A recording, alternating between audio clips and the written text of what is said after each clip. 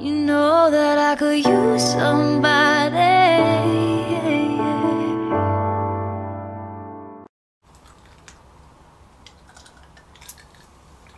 Oh, I feel so naked.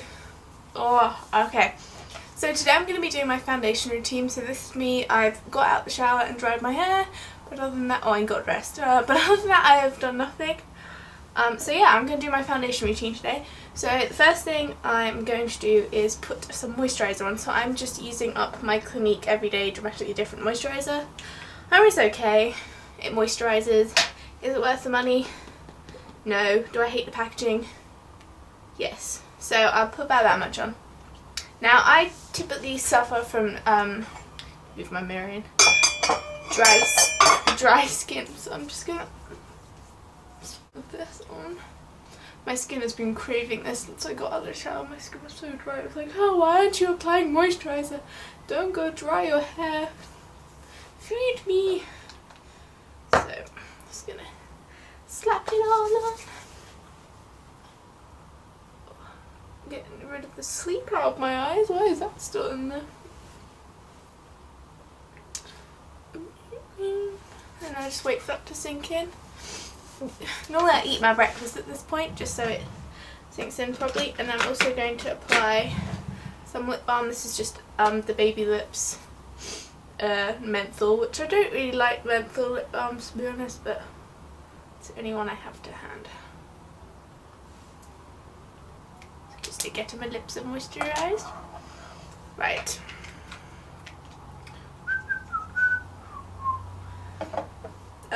Next I'm going to take my primer, and I'm currently using the Revlon Photo Ready Perfecting Primer, and this is really nice because it's very similar to the L'Oreal one, except it's liquidy, so it's a lot easier to use and you don't get like stuck under your fingernails, because that's what I hate about the L'Oreal one. I'm always getting it stuck under my fingernails trying to scrape it out of the pot.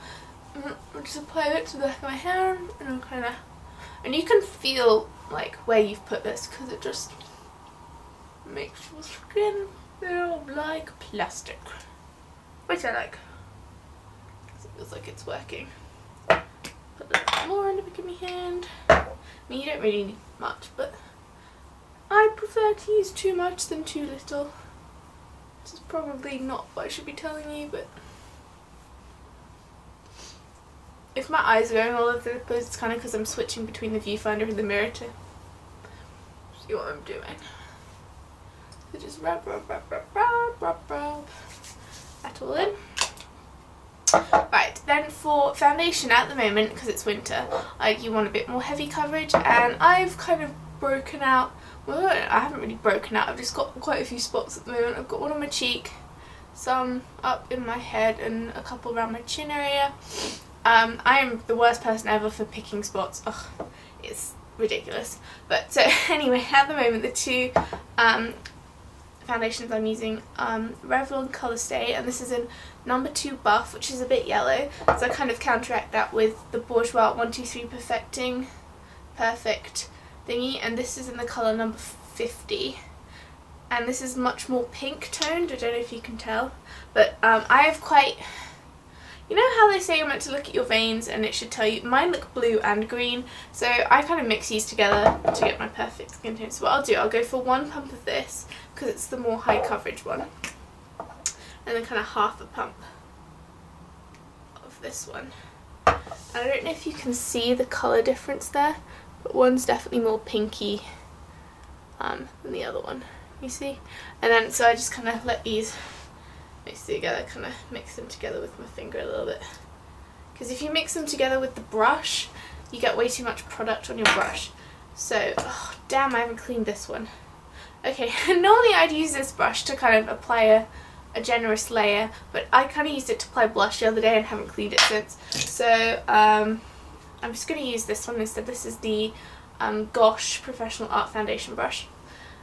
So just going to kind of put a little bit and just get slapping on my face. Normally, like I said, with this one you just want to do like light circles. Don't pull your skin, just lightly buff it in the top.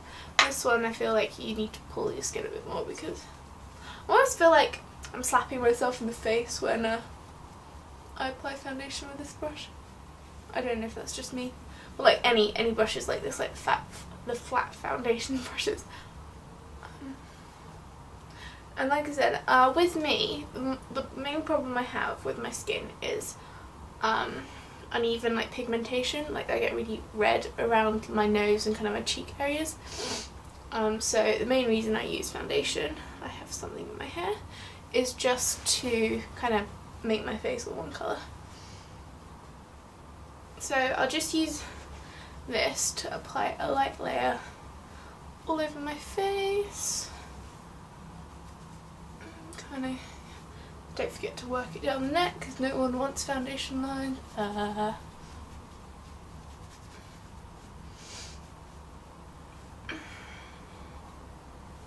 Right, so once I've kind of evened out my skin tone, I don't know if you can tell, it looks a lot more even.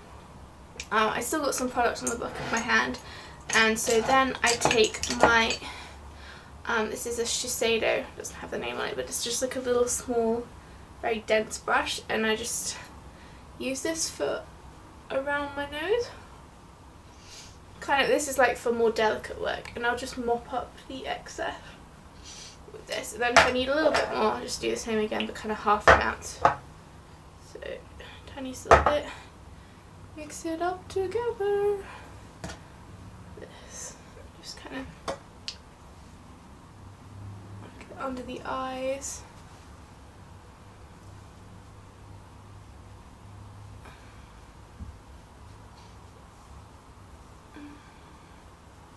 A little bit over the eyes as well, just because I have very veiny eyelids.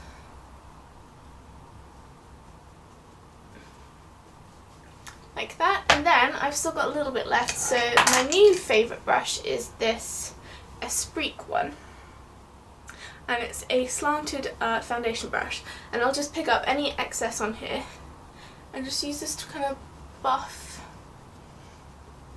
in, and this gets rid of any streaks.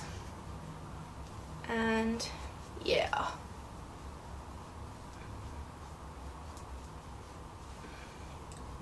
gotta have a look a bit close up to the mirror. Some dry skin going on. Okay, so that's the foundation done, and then for concealer I use the Natural Collection one in Fair, mainly because it's the only one I found that matches my skin tone. It's a very light concealer, so I'll just place this on top of any places I feel I need it, which at the moment is quite a few, as you can see. Like I said, it's my own fault because I picked my spots. And then just 2 stripes under the eye, and now I look like, woohoo! And then just using my ring finger, I will kind of pat this in. Because if you like spread, it's just gonna look dodgy and kind of. I will spread under my eyes, so just because I'm too lazy to paddle that way.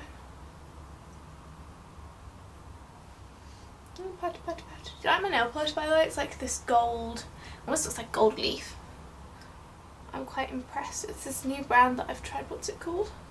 Can't remember off the top of my head, but I think I'm going to go back, because they had lots of different like sparkly colours. And I'll see how long it lasts. It has already chipped, and I did only put it on last night, but yeah. So that is everything done, and then if I want some powder, I will use the Rimmel Stay Matte or the Maybelline Pure UV, and this has factor 50+ in it, so that's quite good, but it's also quite kind of like quite reflective, so I just use this one, which is the translucent one, and I will use either this brush or this brush depending on which one's clean. At the moment this one's clean. I just kind of get quite a lot and then just kind of roll it, press and roll, because if you like brush, then you basically brush, you get brush marks all in your foundation, and this is actually like pressing in the powder. So yes, that is my foundation routine. I hope you guys enjoyed it. I'm now going to put the rest of my makeup on and then go film a gingerbread video with my sister, which you'll see soon. So bye guys.